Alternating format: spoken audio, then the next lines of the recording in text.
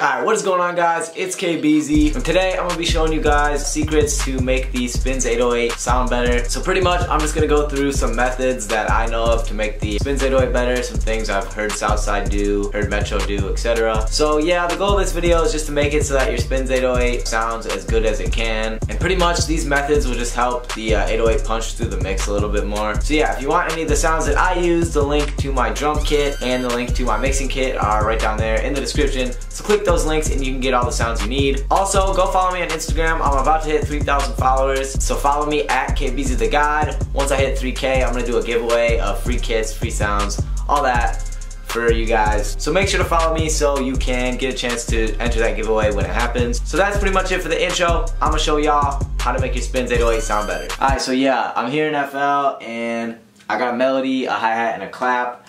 And I'm about to show you guys the 808 pattern. So yeah, here's the melody.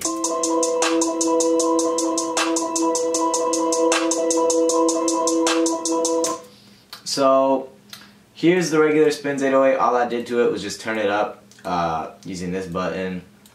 I just turned it up and it's in the mixer. So the first thing you want to do is go to your melody and always cut out the low end. So that's going to make your 808 hit harder. Because you don't want the low frequencies in the melody to mess with the low frequency of the 808. So I cut that out using the default EQ, just like that. Now I'm going to make an 808 pattern. So.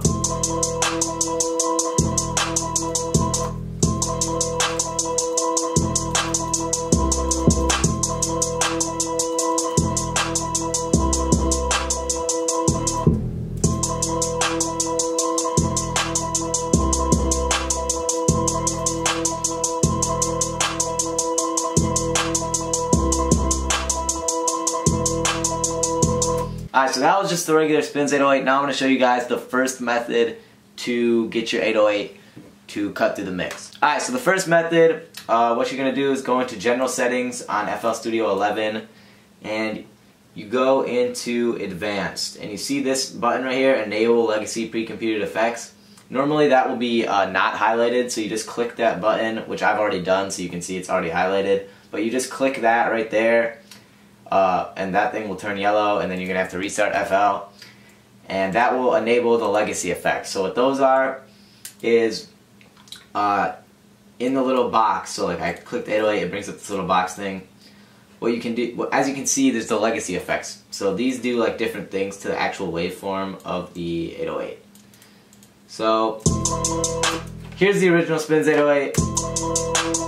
Now what I'm going to do is I'm going to reset the volume.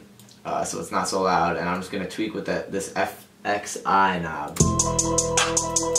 And as you can see, that makes it hit for like, it makes the 808 bigger for longer.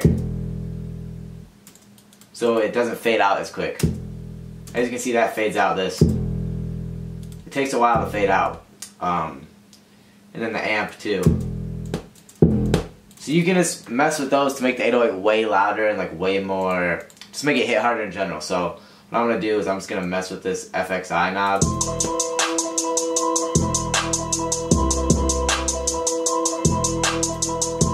Now that makes 808 just hit way harder, and then what you can do is the out knob.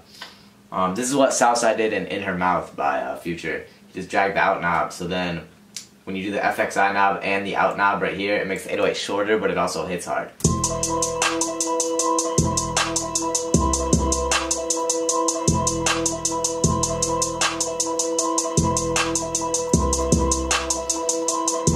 So that's also what Metro did on Hell of a Price by Gunna off his new album Drip Season 3. You can just mess with the FXI knob and the amp knob to make the 808 hit way harder. So yeah, that method, the legacy effects, is especially useful when you're using a melody that's like really muddy or it has a lot of frequencies in the low end.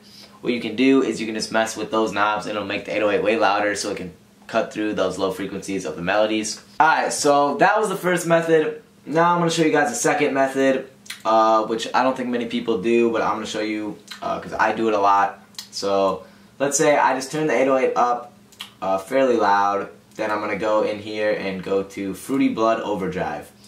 Now this will just add a little bit extra layer of like sort of distortion, but not really. It just makes the 808 like a little, cut through the mix a little bit more basically. So That's with Fruity Blood Overdrive, that's without it. It just hits a little harder, and what I like to do is I just hit the arrow one time. Or you can hit it twice. I like just going to this the third preset, so you hit this arrow up here twice, and then that's my favorite. It adds a little bit of like, I don't know, it just makes the 808 sound a little different, so.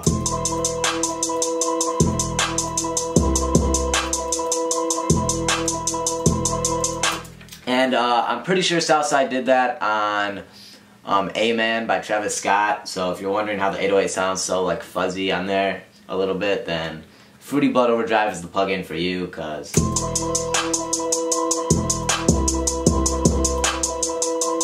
it just makes it a little bit more like distorted in a way. So that's a method I like to use a lot. So yeah, that's the second method. That one helps not as much as the first one. Like, that's not as extreme. I just sort of do that to make the 808 sound a little bit cooler, but it also does help punch through the mix a little bit. So if you're going for like a little bit less of a extreme effect, I would try that one. Alright, so here's the third effect. Fruity Fast Disc. There's a lot of different ways you can use this plugin. It's pretty diverse. So I'm going to show you how I use it. So the first way I use it is I just have this preset that I made called the Wheezy 808. And what it does, you can just copy the settings here from these knobs. It makes it so it's distorted, as you can hear, but it also just makes it way louder, because like obviously if I just did like that's just super distorted and it doesn't even sound good. But if you tweak the knobs to copy these settings and make sure you're on distortion B, it'll make the 808 sound distorted, but also just a lot louder and hit a lot harder. So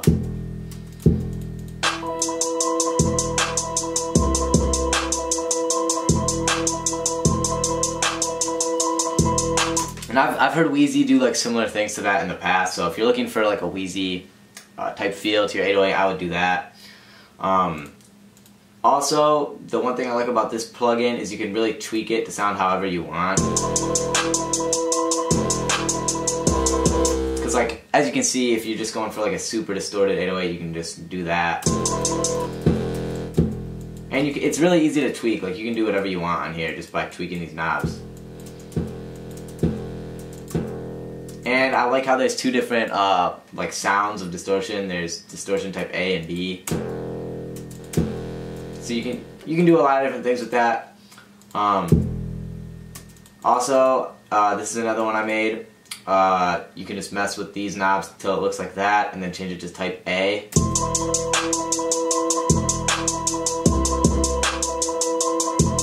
And I pretty much use the fast distortion method when I'm looking for just like a super like dirty sounding 808, because it sort of makes it sound worse, but at the same time better, if you know what I mean. So yeah, I use that when I'm just trying to go for like a super loud 808, because that can really help it punch through the mix. Alright, now for the fourth method I have, a plugin called Decapitator by Soundtoys, and this is sort of the weirdest method, because this just makes the 808 sound like completely different if you tweak the settings right. So here's the regular Spinz 808. Here's it with Decapitator. It just adds like a ton of like a weird layer of distortion to it. So you can use this if you're really going for like a weird effect. Like I would say it sort of makes it sound like Ronnie J almost. So yeah.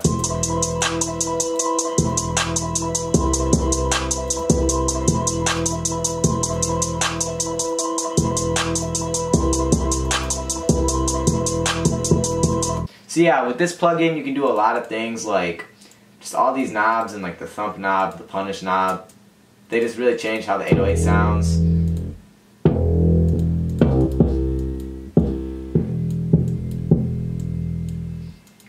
And then there's like 5 different types of distortion here. So you can change the tone of the actual distortion itself as well. And I'm gonna be honest, I don't use this that much, but I've used it before a few times.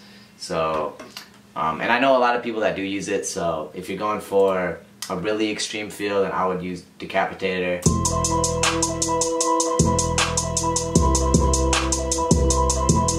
Because honestly, that doesn't even sound like the Spinz 808 anymore. Like, you can tell it does if you have a good ear, but it sort of sounds completely different. So if you're going for a completely like odd feel, I would use Decapitator. And then you should be good. Alright, so yeah, I hope I was able to help you guys with your Spinz 808, because a lot of people always ask me, you know, how I make my Spinz 808 punch through the mix and stuff. So I hope this was able to help you. If you want any of the sounds that I use, the links to my drum kit and my mixing kit are down there in the description. So click those links and you can get every sound you need to make a beat. Also, go follow me on Instagram, Twitter, and Snapchat at KBeaZyTHEGoD. I'm doing a giveaway once I hit 3,000 followers on Instagram, and I'm only like 75 away. So if I were you, I would go follow so you can get a chance to win a giveaway. I'm gonna be giving away sounds, kits, collabs, all that. So yeah, go follow me at KBeaZyTHEGoD. So yeah, I hope you guys are having a wonderful day. That's gonna be it for me. Remember, always stay drippin', and that's it. I'm out.